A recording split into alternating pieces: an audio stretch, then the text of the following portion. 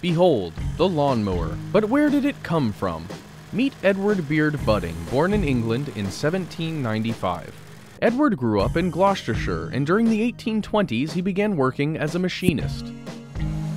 This was an enviable job position. After all, working with machines can be dangerous, but it still beat the back-breaking agricultural labor of the time, such as harvesting crops or cutting lawns.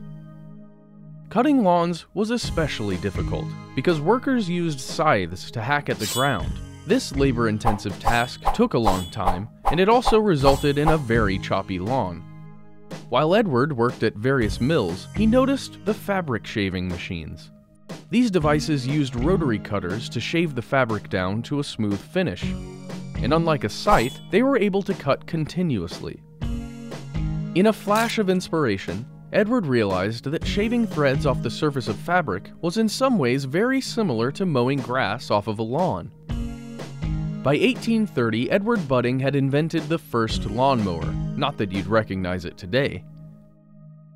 The world's first lawnmowers were built of cast iron, and they required two workers for difficult areas, where one person would push and the other person would pull. Edward's machine was push-powered, and it used gears to transfer the pushing power to a rotating shaft with 3 blades attached. By 1858, Edward had sold more than 7,000 lawnmowers.